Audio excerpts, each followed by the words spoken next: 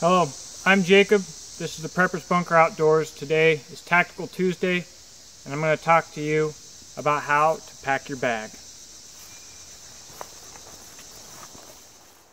If you take any 10 people, save maybe some of the AT trail guys, military included, and you go on a good little bug out trip or ruck march, if you dumped out their bags, 8 of them would shock you. How you pack your bag is very, very important. And so if you went on this trip with 10 people, like I said, 8 of their bags would be absolutely terrible. And at least one person would be injured because of it if you're going on a good distance little trip. At least one. And a lot of times they might think that they became injured because of genetics or they're out of shape. A lot of times it's most likely comes straight down to how they pack their bag. The problem is, like I mentioned, even with military guys, nobody ever taught them how to pack their bag. They never really thought about it, and they didn't know anything was wrong. So today we're going to fix that. We're going to talk about packing a bag, whether it be a rucksack, an assault bag, or an R&R bag. And hopefully, if you don't know how to pack your bag, you'll never have that issue again. And we can avoid those injuries that, as I mentioned, are so easily avoidable.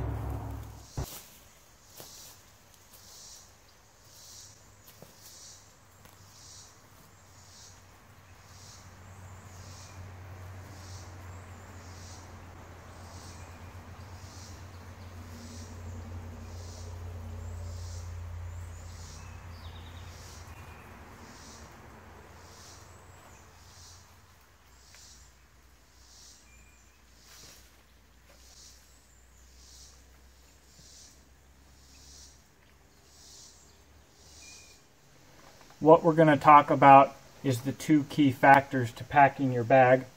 The first is weight distribution, and the second is parasitic drag.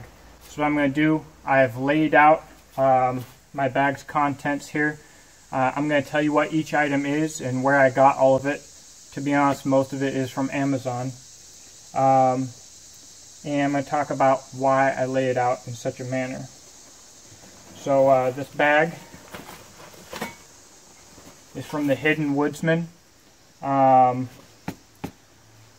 Woodsman is my favorite pack company, hands down. Simply thehiddenwoodsman.com. This is a 20-liter pack, so it's small.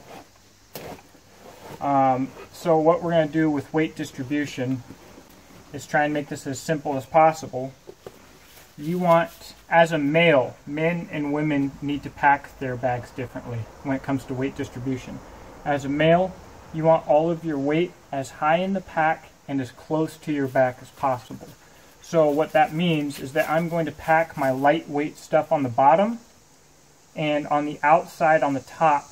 And this area right here is what I'm going to designate for my weight. For instance, if I was carrying, like, say, an ASIP radio or a bunch of ammo, that's where I want that weight. Certainly not at the bottom of the pack. So got this dumb tarp here from Harbor Freight until I can afford one from Wilderness Innovations. I've got a sleeping pad. I spent like the last 4 years without a sleeping pad ever since my pad in the military got stolen. So even the end of my military experience was without a pad. And a pad goes a very, very long way to keeping you warm at night. So I'm going to be doing a review on this. It's excellent. Again, from Amazon. Snug Pack Jungle Bag. I got this bag while I was in the military because someone stole my summer weight bag, and it's absolutely phenomenal. I don't know how I haven't done a review on it. Again, Amazon, it's freaking fantastic. I'm actually going to reorder this here.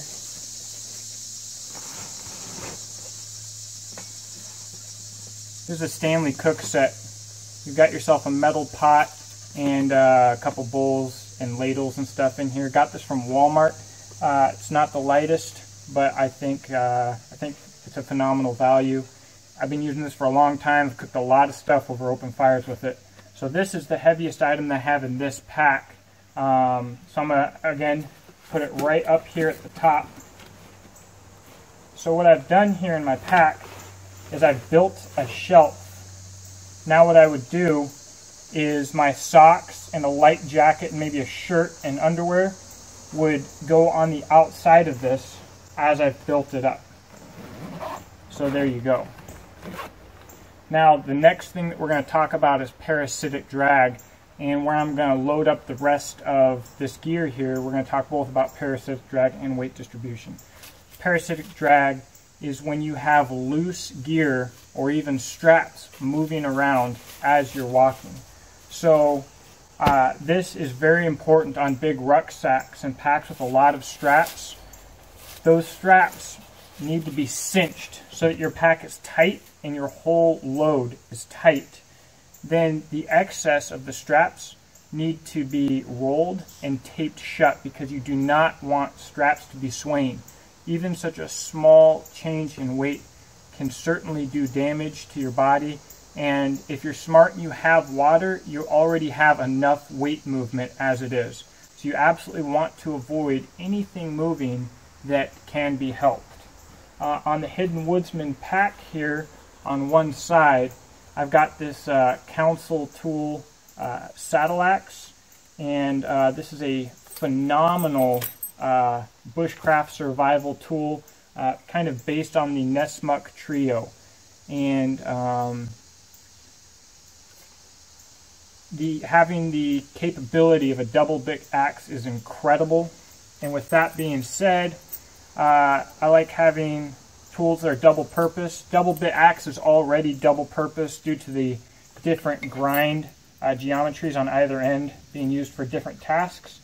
But when it comes to a weapon, I certainly would not want to see someone who's very angry and very determined to kill me coming out with one of these. It's a phenomenal little piece of kit. And you'll notice, since I've got this on the side of my pack, I want to balance it. Again, that weight distribution, not only do you want your weight in this area, but your pack should be as well balanced as you can possibly make it. So I've got the 64-ounce Clean Canteen water bottle that I'll put on the other side. My wife got me this for my birthday. Oh, I'm sorry, I was supposed to tell you where this is from. Whiskey Trading, or goodness. I'm going to put the link to where you can buy these saddle axes in the description box below. It's Whiskey River Trading. Phenomenal guys, great little shop, great tool. This is Amazon again, and I chose to go with a high-speed gear pouch for it because, like high-speed gear is known for, the pouch is expandable, so you can use a normal-sized person's water bottle or this big old beast, and you're good to go. Like I mentioned earlier, if you're carrying water, especially if it's in a bottle and not a hydration pack, you're gonna have water moving around. It's not ideal, but it's not something that you can really get around. I choose to carry the steel bottle because I want to boil water. That's something that a lot of tactical guys don't have to think about, but since I'm in more of the tactical bushcraft community, I have other things to consider. Now, I would like, this is a good bit of weight. It does balance pretty well with my axe on the opposite side. I would like to have this bottle up higher, but have to do the best that I can with what I have. So that is the setup here. If you're doing an R&R bag or a bug out bag, it really should not be much larger than this. Either with a bug out bag or an R&R bag, comfort is not really a consideration. You've got to take the minimal amount of kit possible to stay alive.